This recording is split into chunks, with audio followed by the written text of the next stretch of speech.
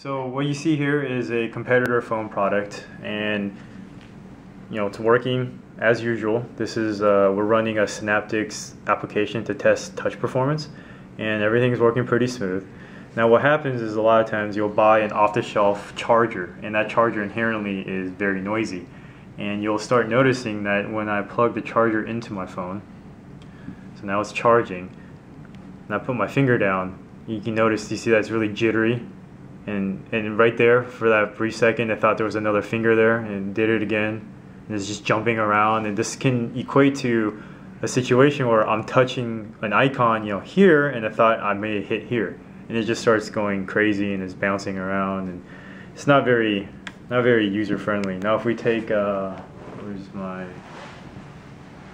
HTC phone, which has our Synaptics touchscreen solution. It's the same application, you see, running just fine.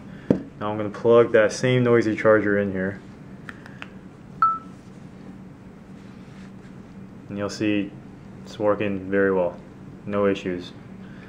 And we had this one gentleman come by earlier, and he was complaining the same issue. Is he'd be sleeping, he plugs his phone, let it charge. When he wakes up, he tries to turn on his phone, and he can't because there's no charger still plugged in, and you just can't even get the touchscreen to work. One other thing I'll show you, this is pretty neat as well, is you look like a guy who probably works out at the gym. And so sometimes working out, getting sweaty, right? And so your fingers might get a little perspirated. That's a compliment, Nate. Might get a little perspiration on your finger, and you go and try to use your touchscreen, and it's just the computer solution is just going really crazy because it thinks the water is a finger there. And so right now it thinks I got 4 or 5 fingers even though I really have one. And even though I let go of my finger, it still thinks there's a finger there because the moisture is still there. Now I'm going to re-wet my fingers, do the same thing on our solution, and it's working a lot better, right? Yeah.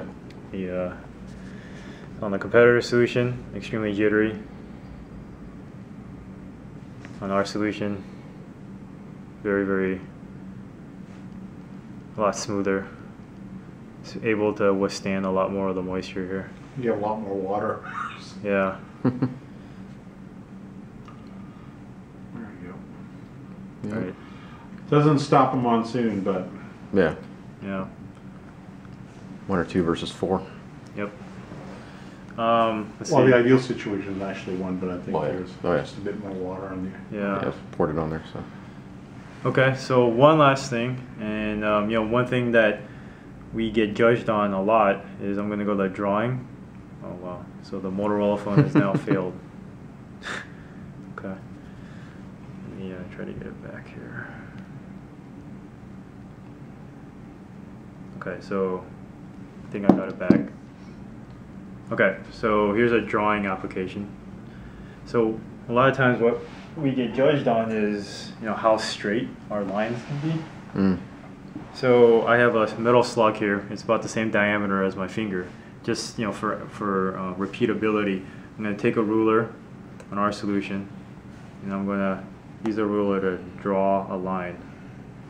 So it's very straight, pretty straight, very smooth lines. If you take this competitor solution and you try to do the same thing, extremely noticeable difference there where it's just not straight, it's very jaggedy. And so we actually have made this application available for download on our website. And let me give you some cards here. This QR scan code will actually take you to the download site. And then it talks about some of the things I just mentioned and some more about how do you evaluate touchscreen performance. Not all touchscreens are created equal. And just something people can download for free and actually evaluate on their phones.